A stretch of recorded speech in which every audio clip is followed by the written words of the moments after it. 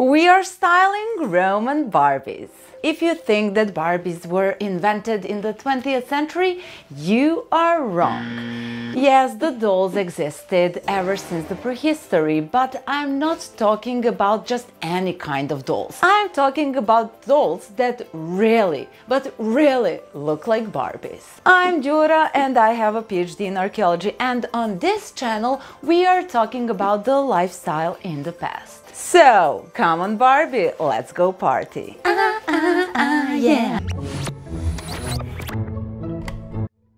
If you saw this doll, would you think that it was 2000 years old? No. These were the toys of wealthy Roman girls. They were made from ivory and they resembled upper-class adult Roman women. Other models could have been made from bone, cloth or ceramics, and they could have varied in size and style. And all of them served to prepare the girls for their future roles of mothers and wives. But let's focus on these prestigious toys. These dolls had an ideal body by Roman standards, small breasts and wide hips.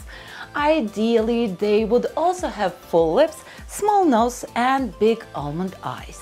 Dolls also wore miniature rings, jewels and even removable clothing, mirroring the style of upper-class ladies. They emphasized that perfectly curated image of a wealthy woman, including elaborate hairstyles. Rich Roman ladies even had slave hairdressers who worked for hours straight, braiding, pinning their hair and even sewing in extensions. The most complicated and prestigious hairstyle that screamed, "I have money and nothing to do," was the nest.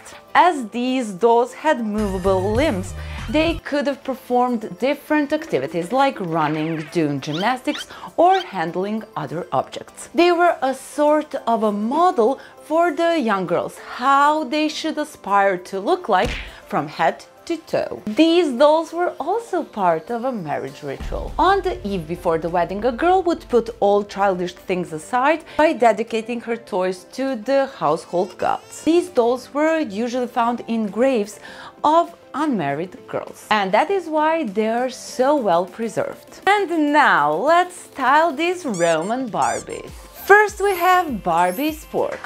This ivory doll was found in the grave of Craperea Trifainea, a Roman 20-year-old girl that was probably soon to be married or was just married recently. Next to the doll there were also miniature toiletries like little mirrors and jewelry, gold bangles, small pearls, green pasta vitrea and gold spirals. The hairstyle of the doll resembled the one of Faustina the Elder, wife of the 2nd century emperor Antonius Pius. Now let's style her. This might seem like a bikini, but this Barbie is not going to the beach. She is entering a competition. In ancient Rome, women competed in sports, mostly athletics, and they wore these bikini-like clothes you can see on this mosaic from Piazza Armerina in Sicily. Romans also used them like undergarments. The bottom part was subligaculum and the top was strophium. They were either from linen or leather, like these leather bikini bottoms from the Well in London. And let's make the jewelry simple.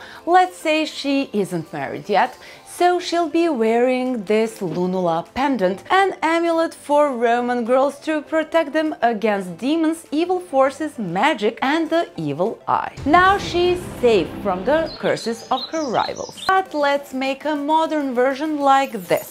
Some athletic gear and she's ready for the Olympic Games. And now, wedding Barbie. This is another famous Roman Barbie found in a grave of a little girl, and she has a hairstyle of Faustina the Younger, wife of a 2nd century emperor Marcus Aurelius. And we are putting this Barbie in a wedding dress. Let's start from hair. The hair was parted in 6 braids or locks and they were fastened by woolen bands. The hairstyle was topped by a crown of flowers, herbs and grasses that the bride picked herself. And then everything was covered by a yellow veil. She had a white tunic, simple tunica recta, made from a large rectangle folded in half and a hole for a head. Then the sides were sewn to make sleeves. The tunic was tied with a belt, sometimes with elaborate Herculean knot, which is a Greek wedding knot. This was a chastity belt that the groom had to untie on their wedding night, and it symbolized the tying of two people in marriage. She may have worn yellow shoes and, of course, jewelry. Let's keep it simple and put this wedding or engagement ring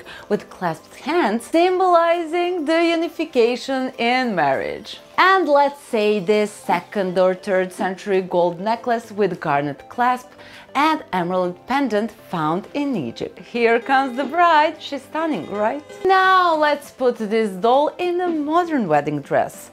Doesn't she look like a perfect Capri bride? And now, luxury Barbie. Here we have another doll from the grave of Cosinia, an elderly Vestal virgin, a Roman priestess of the goddess Vesta.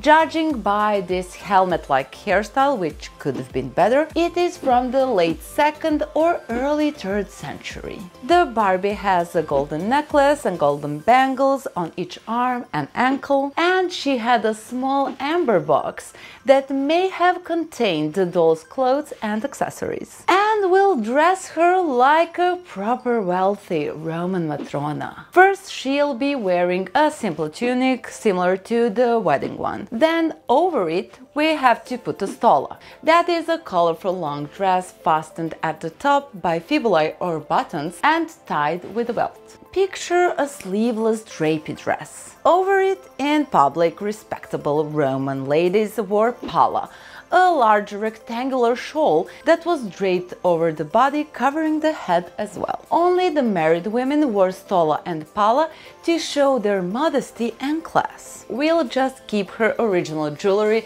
as there is already too much going on here. And now she's ready to visit her rich friends. XOXO, Roman Barbie girl. And today she would wear a quiet luxury look for the dinner at Trastevere with her friends. Gossip and wine all the way. We are at the end of this video, so write down in comments which Barbie was your favorite. Thank you for watching this video, and you know what to do. Like, subscribe, share, send to all, and I'll see you in my next video. Bye!